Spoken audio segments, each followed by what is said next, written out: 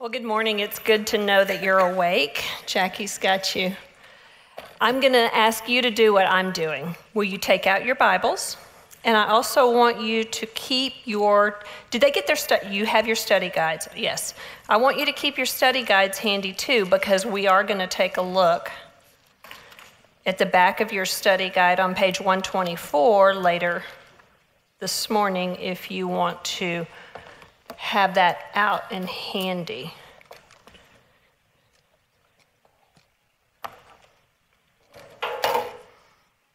Okay. I'm getting everything ready here.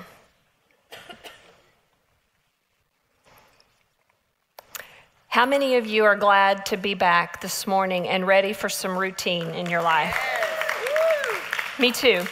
I'm ready for that as well. And, Jackie said that I've been in God's Word for a long time. I have, through BSF, and that's been a really good foundation for me. I accepted Christ when I was 19. He was my Savior, but it was a long time before he was my Lord. But I'm thankful that I have caught that and love his word. But Nehemiah is not a book that I have studied extensively. I knew he's cupbearer to the king. Yes, I've read it. But do I know it deeply? Did I know it deeply? No. Do I know it deeply now? Yes. But I want to encourage you, if you don't know the book of Nehemiah real well, that we're on a learning curve together. And that's one reason that I ask you at the end of November to go home and read the book of Ezra and the book of Nehemiah, and then if you have time to read the book of Esther as well. And I also want to be clear about something else these next 10 weeks. I am standing on the shoulders of so many wonderful teachers, commentators, pastors that I've listened to in preparation these last 4 months to teach you the book of Nehemiah. And I would be remiss if I didn't mention some of those names. So I have studied some of Matt Chandler and Kathleen Nielsen and Kelly Minter and John Boyce and Ray Stedman and David Guzik and Watermark Church and Stephen Cole, who's in Austin, and Blue Letter Bible, and I use Bible Gateway all the time as well. So I've learned a lot, and that's my prayer for you these next 10 weeks, is that Nehemiah becomes a household name around your house. So let me open in prayer this morning before we get started. Oh, Father God, I just not only bend my knee, but I bend my heart. And I pray, Lord, that you squeeze out of me anything this morning that is not of you. That, Lord, if these women don't catch anything these next 10 weeks, that they would catch a high view of who you are. What an awesome and great God that Nehemiah loves and that Nehemiah talks about and worships and prays to and depends on and trusts. That's my prayer, Lord, that we grow right along with Nehemiah in knowing who you are and having a high view of you. So, Lord, please do in and through me what I am not capable of doing myself. Equip me, Lord, to teach your word. In your precious name, amen. How many of you like to have a good foundation before you get started? Okay? So if you said yes this morning, that's a good thing, because that's what I'm going to give you this morning. In this introduction, I'm going to give you a good foundation.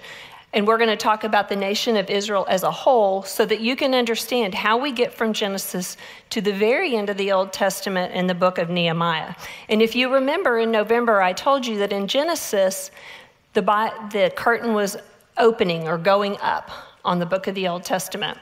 And in Nehemiah, the curtain is actually going down. So if you were to open up your Bible, and you can do it at any time, and look at your table of contents, if you had to go to your Bible to find Nehemiah, you're going to find him about a third of the way through your table of contents in the Old Testament.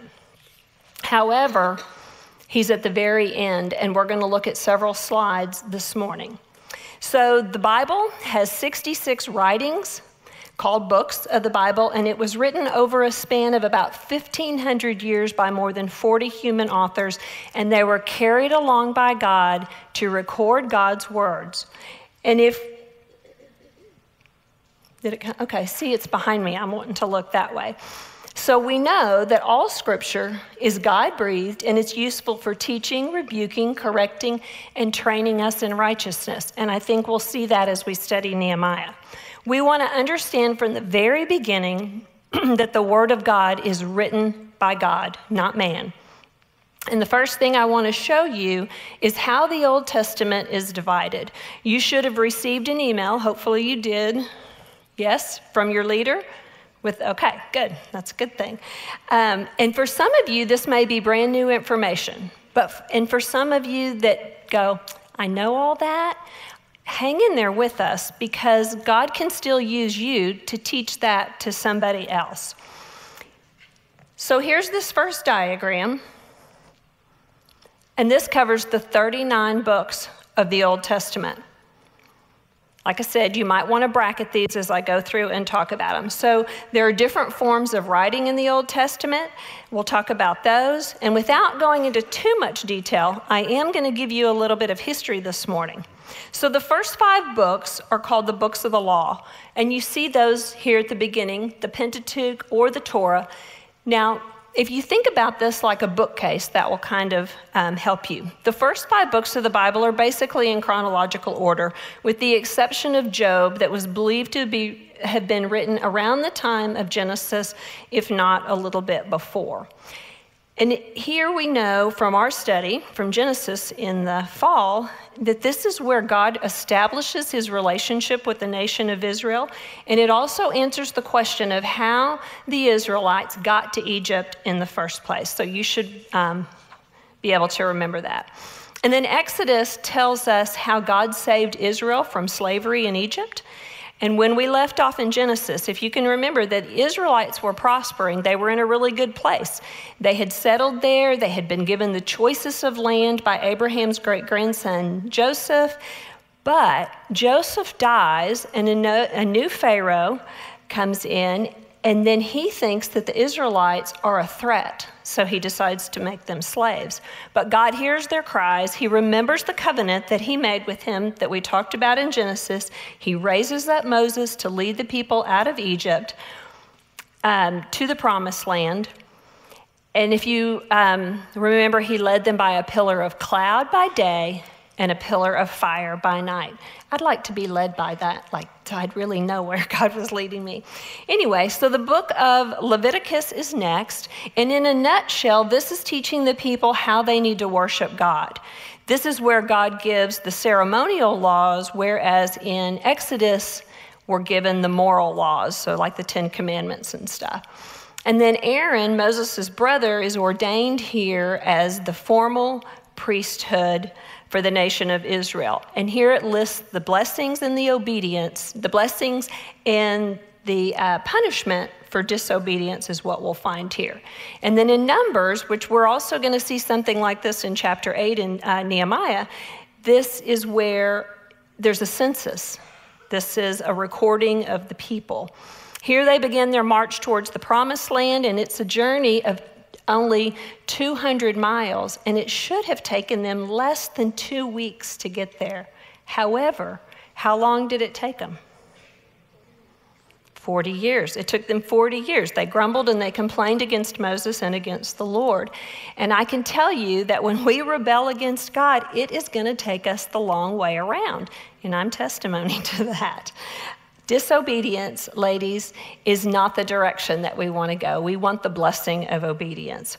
So God decrees that an entire generation of people would die in the desert, and he would raise up a new generation of people that are more obedient to take into the promised land. And then the last book here is Deuteronomy, meaning second law.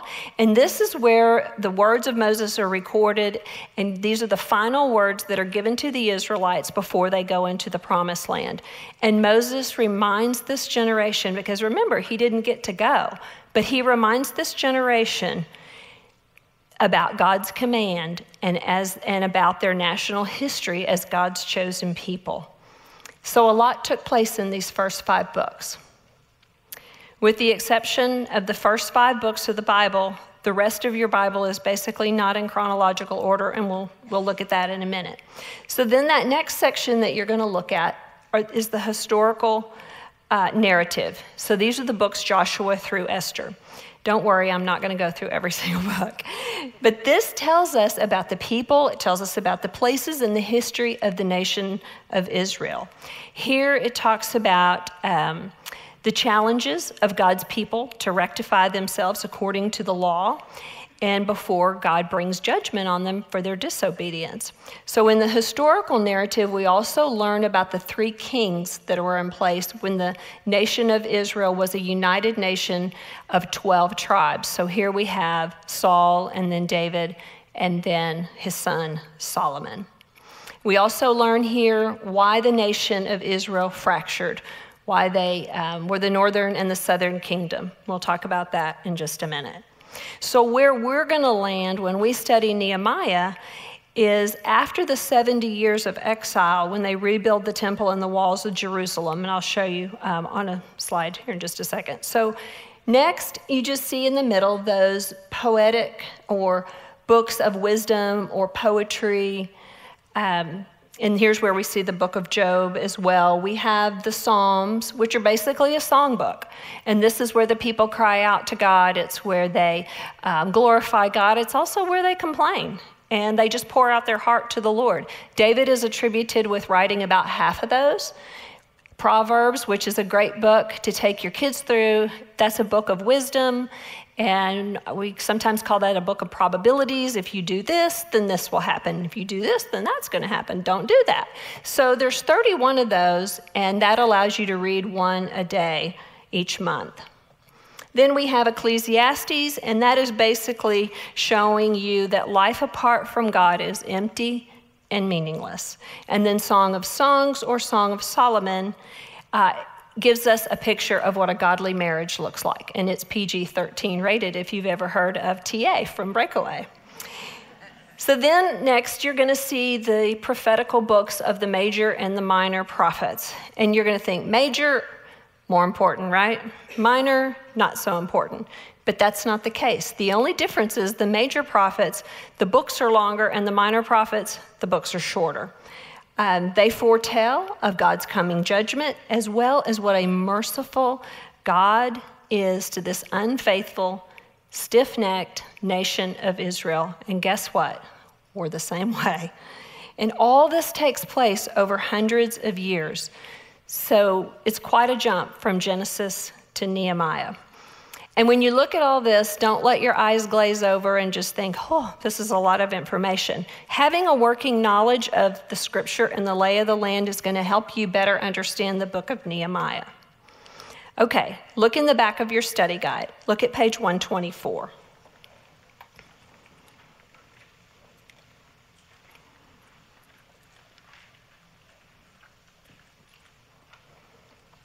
Okay, so the Israelites have been led out of Egypt toward the land of milk and honey. Joshua leads them in a successful effort to rid the land of the ites. We call those the Perizzites, the Hittites, the Canaanites, the Jebusites, and on it goes.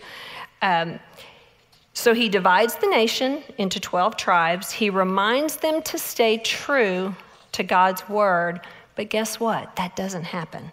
The people of Israel decide that they want to be like everybody else around them. They want to be like all the other nations, and they ask God for an earthly king.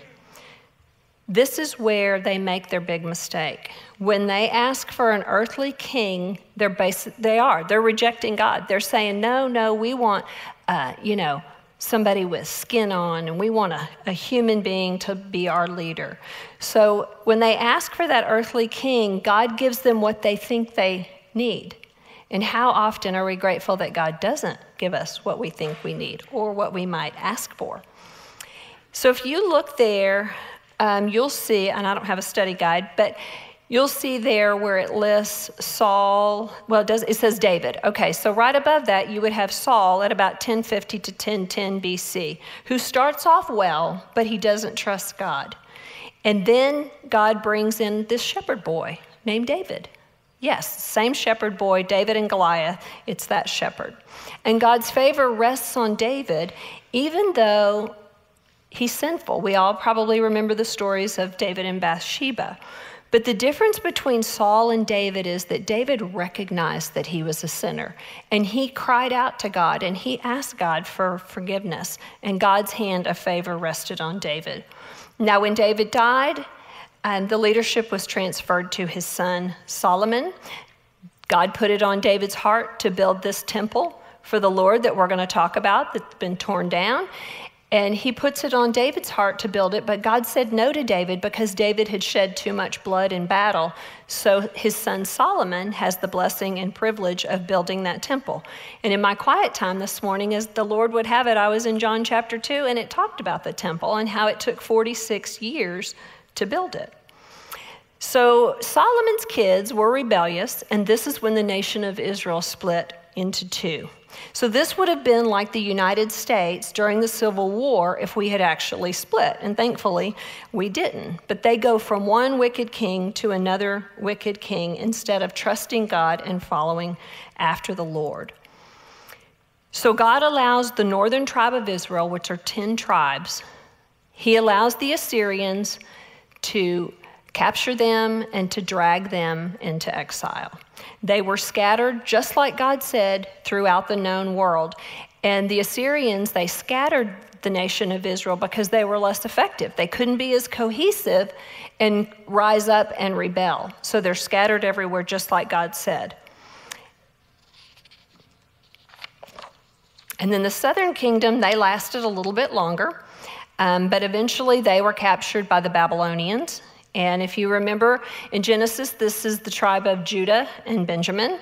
They had a righteous king and a not so righteous, a righteous, and a wicked king. But 136 years, like I said later, they fall to the Babylonians. And that, ladies, is when that temple that we're going to talk about is destroyed, and it's when it's burned down, and they are dragged into exile and scattered just like the northern tribe.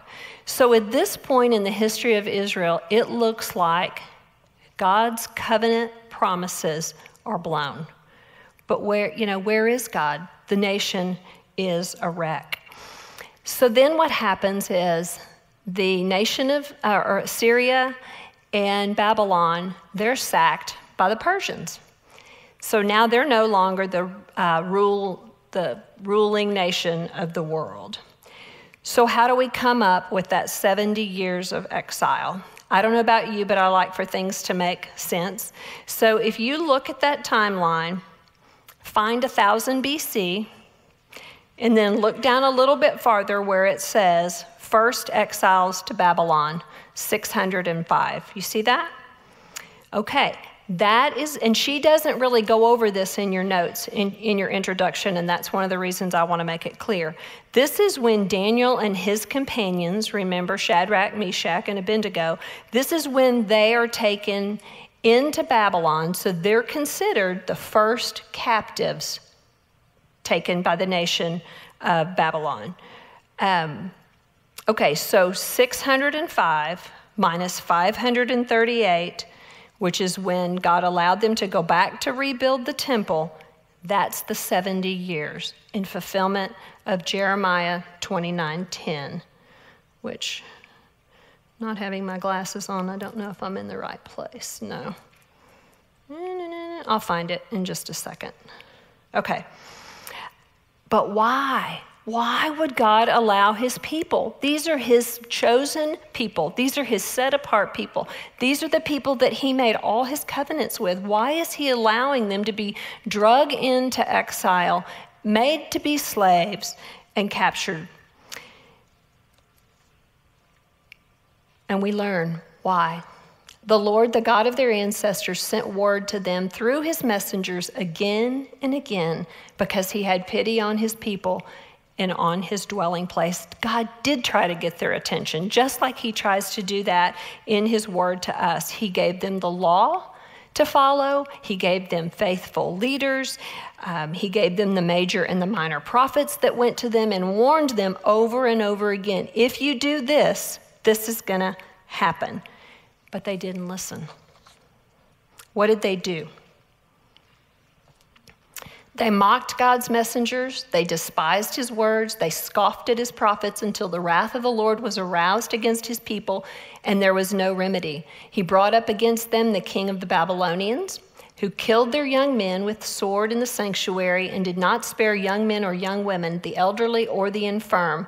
God gave them all into the hands of Nebuchadnezzar. God does what he says he's going to do. And after 70 years is up, God uses the king of Assyria to issue a decree to the nation of Israel. But let's continue on. This is what the Lord says. When 70 years are completed for Babylon, I will come to you and I will fulfill my good promise to bring you back to this place. Hence Ezra and Nehemiah. This is where we are. So if you read the book of Ezra, and wait, let me back up a little bit. So why is this such a big deal that God would bring them back and do this through this pagan king? Let's see.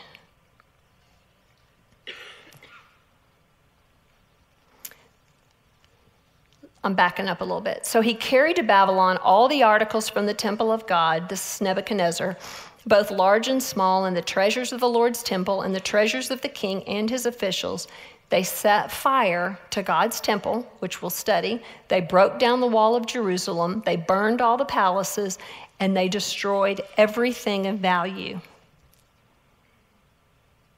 He carried into exile to Babylon the remnant who escaped from the sword, and they became servants to him and his successors until the kingdom of Persia came to power. The land enjoyed its Sabbath rest. All the time of its desolation it rested, until the 70 years were completed in fulfillment of the word of the Lord spoken through Jeremiah. And this is a big deal because God is going to raise up, move the heart of a pagan king to rebuild his temple. Not his people. He's raising up a pagan king who issues a decree. Hang in there, we're getting close.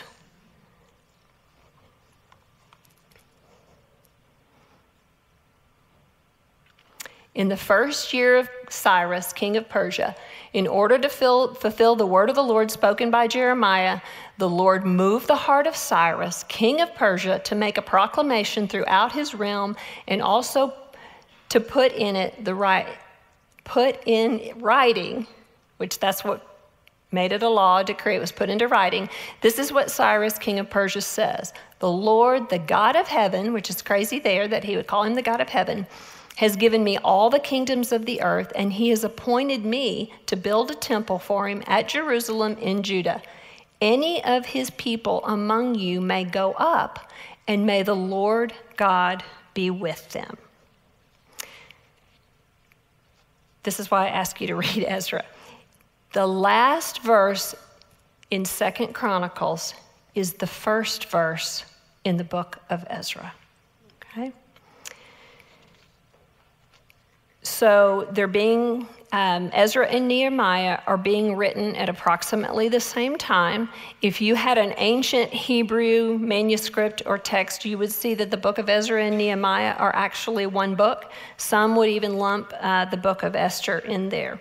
And scholars differ. They argue about who wrote it and things like that. We're not going to worry too much about that. But we do know that at least the first seven chapters are written by Nehemiah because they're written in first person. And so it's basically what we're going to do when we first study those 7 chapters. We're going to be looking into like Nehemiah's diary or his memoir. So if somebody were to pick up yours, they would know all the things that happened to you during that time. Okay, so God sends this man named Ezra back to Israel with this remnant of people, which was over 50,000 people, to rebuild this temple. Now that sounds like a lot of people, doesn't it? 50,000, okay? But that's only 2 to 3% of the nation of Israel, because by now there are millions of people. He says that any of them can go, but only a few answer the call. Why? Why did only a few want to go back to their homeland, to the land that God promised them?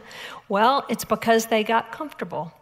It's because they got used to what was familiar in Egypt. Even though they were slaves, they were still prospering, and this is where the Jewish nation learned to be successful merchants. And I'll talk about that in another lecture.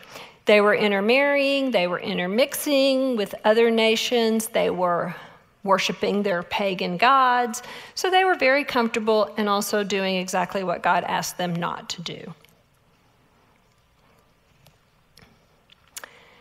Okay, so now we are just going to look at just a couple, see, when you can't see, well, poo. What happened to verse 5? Well, it might have disappeared, but I've got it. Okay, so then the family heads of Judah and Benjamin, and the priests and the Levites, everybody whose heart God moved, prepared to go up and build the house of the Lord in Jerusalem. And you know what's cool? All their neighbors assisted them, gave them articles of silver and gold and goods and livestock and valuable gifts and free will offerings to send them back to rebuild Israel. And one of the things that I thought about is it's a lot easier just to write the check than it is to go and do the work. Moreover, King Cyrus brought out the articles belonging to the temple of the Lord, which Nebuchadnezzar had carried away from Jerusalem and had placed in his temple with his pagan god. So that part's really yucky. So the book of Ezra records the fulfillment of God's promise to return the Israelites, the Jews, to their land after 70 years of captivity in Babylon. And it happened under 3 Persian kings and a number of Jewish leaders. And it took years for them to rebuild, 22 years to rebuild that temple. And again, chapter 1 through 6 in Ezra tells us about that rebuilding effort, but it's actually under Zerubbabel and King Darius. And then chapters 7 through 10 are under King Artaxerxes and Ezra. How many of you are saying, are we there yet? We are. We're at Nehemiah.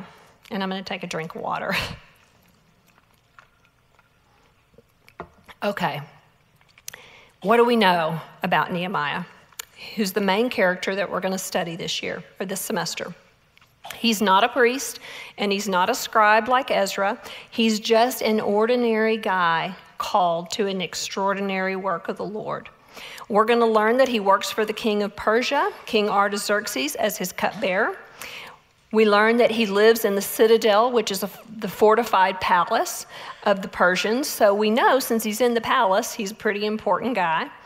He's a Jew. He's part of God's chosen people who have been in the land or who have been in exile. It's all he's ever known. He's never lived in Jerusalem. He grew up his whole life in a foreign land, but he's still concerned about his people. He's still concerned about the condition of things that are going on. Like I said earlier, we know that he wrote the first 7 chapters because it's written in first person, so we're reading his memoir diary.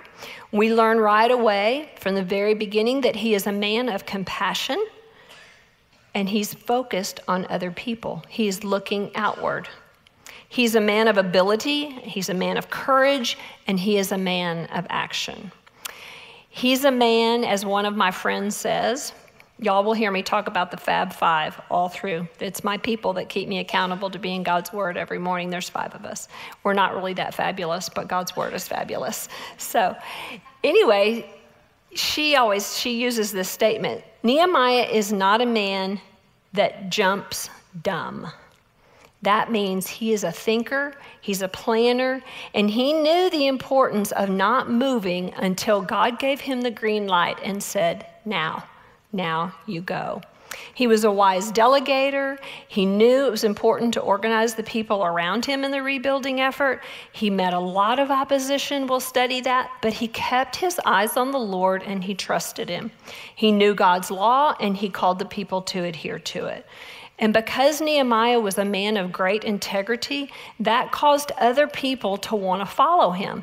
It was his integrity and his compassion for people and many other attributes that gave Nehemiah moral authority that the people respected and wanted to follow. But the most important thing that we're going to learn about Nehemiah these next 10 weeks is that he was a man of God. He was an incredible prayer warrior, and we'll see that theme of prayer throughout these 13 chapters. So the Lord positioned Nehemiah right where he needed to be in this time in history to do this great work in the kingdom of God. But before God could use Nehemiah, he had to do a work in Nehemiah's heart. He had to move Nehemiah's heart to conviction, to have compassion on these people that he didn't really know. So open your Bibles with me to Nehemiah chapter 1.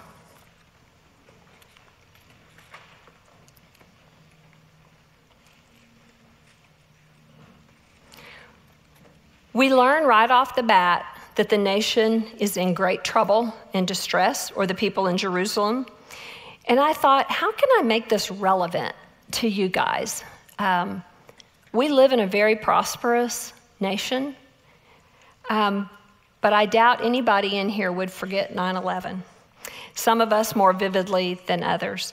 You may even remember exactly where you were when you got maybe that phone call or you turned on the TV.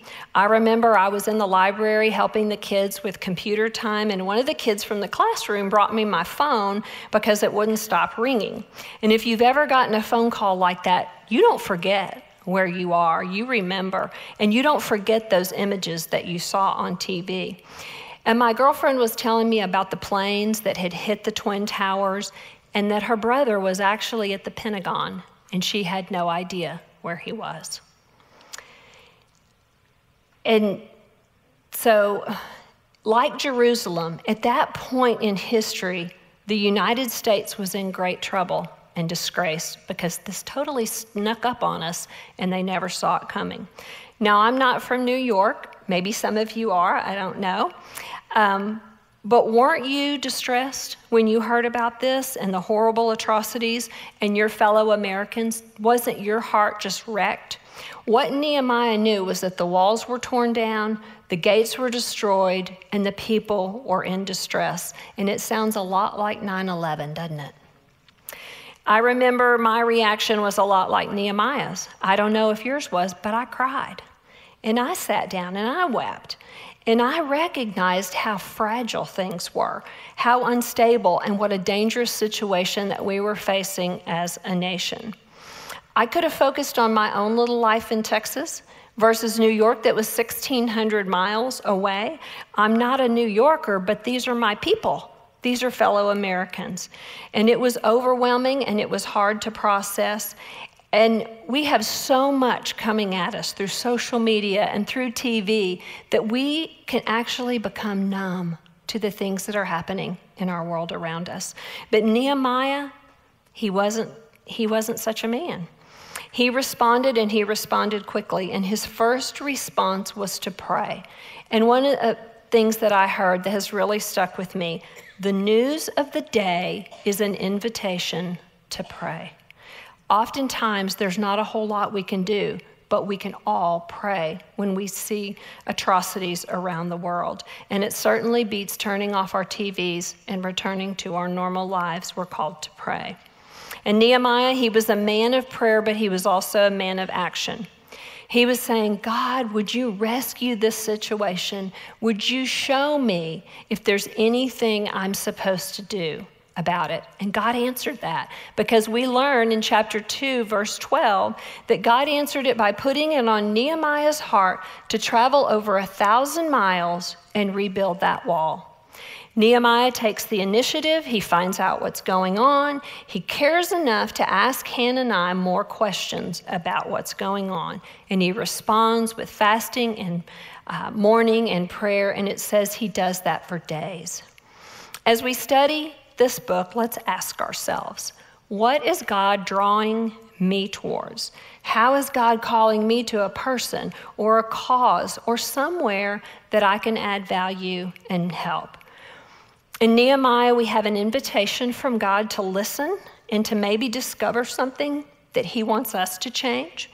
Maybe it's something personal in your own life that needs change. Maybe it's an area of brokenness.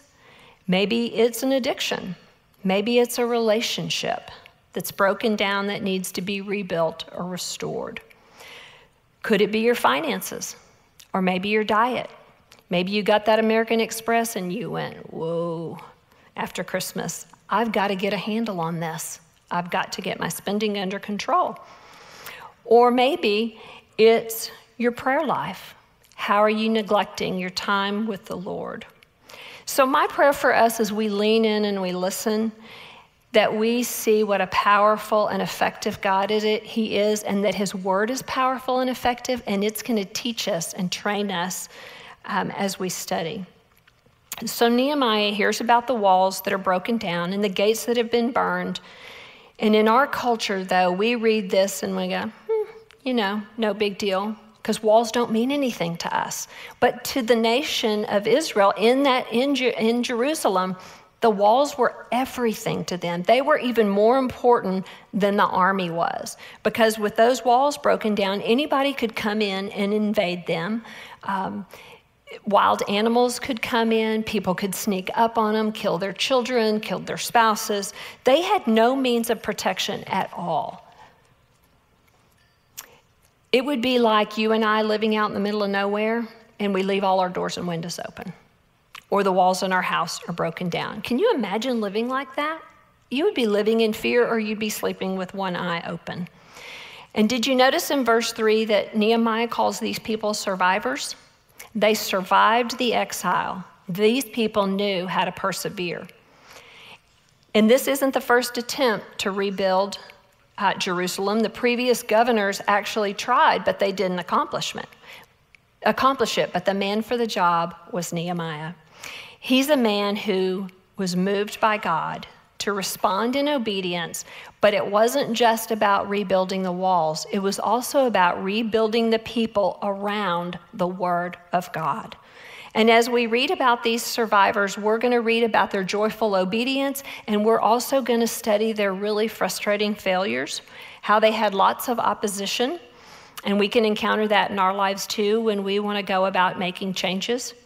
Whether it's those New Year's resolutions that are already starting to kind of slide by the wayside, or maybe it's a long-term goal that you've had and it just always seems to be out of reach. It's a story about a leader who has incredible organizational skills and leadership skills, a story of restoration, rebuilding, restitution, fixing what's broken. But the bigger overarching plot line in the book of Nehemiah is about the promises that God made to his people. They reach all the way back to the beginning of the Old Testament, and they reach all the way forward to us where we are now. And in their system of worship points us to our Savior, Jesus Christ, who was the ultimate sacrifice that took our sins. And remember, rebuilding, it's hard work. It's a struggle sometimes to just walk by faith and trust God as we plod along to do what he's calling us to do. It does take perseverance. And maybe you're like these people in Jerusalem. Maybe you're that remnant. Maybe you're the only person in your family that's a believer. How might God be using you to bring the gospel to your family? God always has a faithful remnant. He promises that to us. In Isaiah and in Jeremiah, he said he would always have a remnant of faithful Jews that would survive the exile and return to Jerusalem. We'll see the redemptive hand of God with this faithful remnant of survivors. And if you've read through it, you'll see that God recorded their names. He didn't forget them, and he doesn't forget our name either. And when we think about the great people in the Bible, who do we normally think about? Abraham, Moses, David, the apostle, Paul. But we aren't likely to lump Nehemiah in there. But we're going to learn, as your notes point out in the introduction of your study guide, that the rebuilding of the wall of Jerusalem Jerusalem is exactly what allowed a place for our promised Messiah, Jesus Christ, to be born 430 years later. This is what makes Nehemiah such an important part of God's plan of redemption. It's a book that should inspire us to join God even when we're fearful, even when we have a lot of opposition and challenges. God designed each woman in this room to be a part of his plan. So, are you ready? Are you ready to look into Nehemiah and see about what service in the kingdom of God looks like? Are you ready to have tender hearts towards those who are in need? Are you ready to see the importance of prayer in your life and the sacredness of Scripture? Ready to lean in, to listen, and to pray about what God is going to lead you to through the book of Nehemiah. I'm excited. I know he has something for me, and I know he has something for each of you. Let me pray. Oh, Holy Father, stir our hearts for what stirs yours. Lord, begin with a conviction in each of us in areas of our lives that need to change, because it starts with conviction, the prompting of your Holy Spirit. Move us, Lord, past conviction to action, to restore or to rebuild or to make the necessary changes in our lives. And Lord, give us ears to hear and eyes to perceive and hearts that are willing, Lord, to move out of what is comfortable, what is familiar, and what is convenient, to align our hearts with yours and where you're calling us. And it's in your precious name. Amen.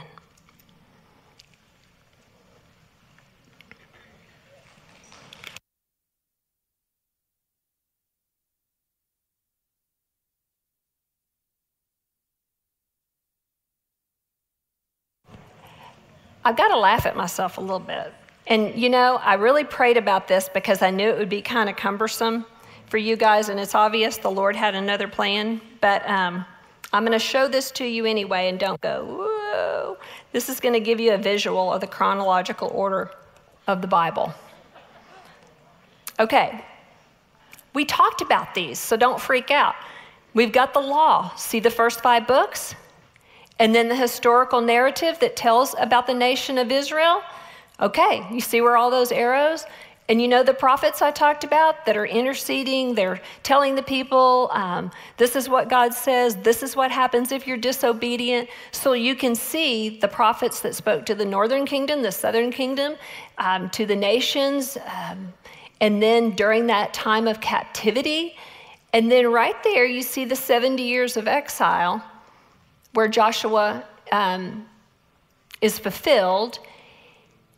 And then I talked about the 605 and the 538. Well, the 538 BC is right there at the beginning of Ezra, and that's how we come to know that it was 70 years of exile. The books down here are poetry and wisdom. So you see the United Kingdom and then the divided kingdom. So all this is taking place in the Old Testament, but God is at work in all of it. To get their attention and to draw in his people. And it all prepares us to look forward to Christ. Okay. And if you want a copy of that, it's crazy, but it does help to give you a visual. We can send it to you. Y'all have a blessed day. Thanks.